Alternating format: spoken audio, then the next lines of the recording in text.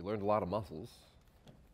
Now we got to figure out how all of this stuff works together and where we're going to go with it as far as exercise selection. So, human movement science rule number 1. All systems will be involved in human movement: muscular, skeletal, neural, and fascial. Every once in a while I get in these arguments about, well, is that a fascial problem, a muscular problem, or an articular problem? Yes. Right? All these systems work together. They can't be divided out. You guys know the rules of the human, you already know the rules of the skeletal system. We talked about that yesterday. When we start talking about arthrokinematics and joints, you start going a little deeper than we did yesterday. It's not just bone to bone. You start realizing that the shape of each of those bones and how they meet, they capsule around that joint. The ligaments, cartilage, synovial membrane, articular discs, bursa, and those ligaments we talked about yesterday all affect how that joint moves. The more knowledge you have about all those things, the more you can potentially affect.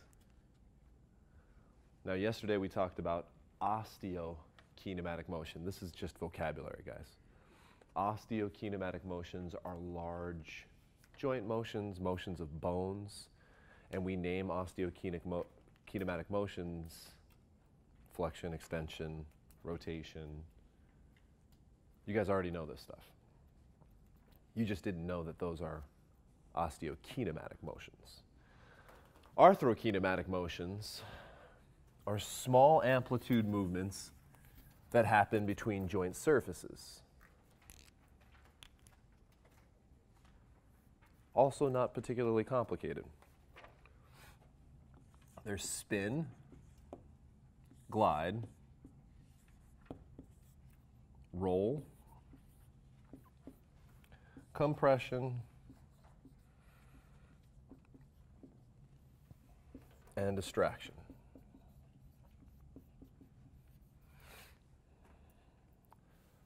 Now, in order to visualize these arthrokinematic motions, all you really have to do is think of a cue ball on a pool table. You guys with me? Roll.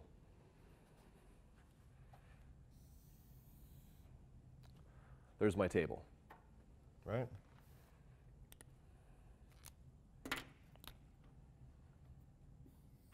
If I told you to roll the ball, what would you do? It'd roll, right? And move in that direction. Arthrokinematic roll. Same thing. If I told you to spin the cue ball, what would you do? Yes, you'd spin it like a top, right?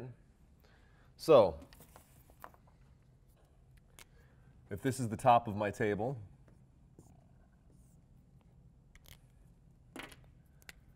and I'm looking down at the cue ball, how would I spin it? How would it spin? Sure, I could spin this way. That's all spin is. If I told you to glide the cue ball, yeah, you do that little like push thing with no spin or roll, right? So you just kind of shove it that way. Slide along the table. If I told you to compress the cue ball, you just mash it. You just mash it into the table. It probably wouldn't get very far, but you'd mash it into the table. And distraction, what's distraction? Or traction? Yeah, you just pull it away from the table. Now, these arthrokinematic motions do become very important when we start talking about joint motion, because these things have to happen a certain amount together.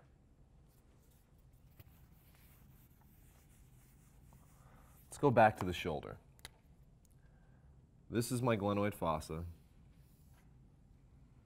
we're going to say, this is my humeral head with my humerus sticking out.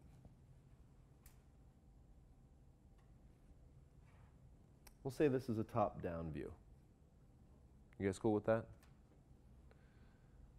What joint action would this be then?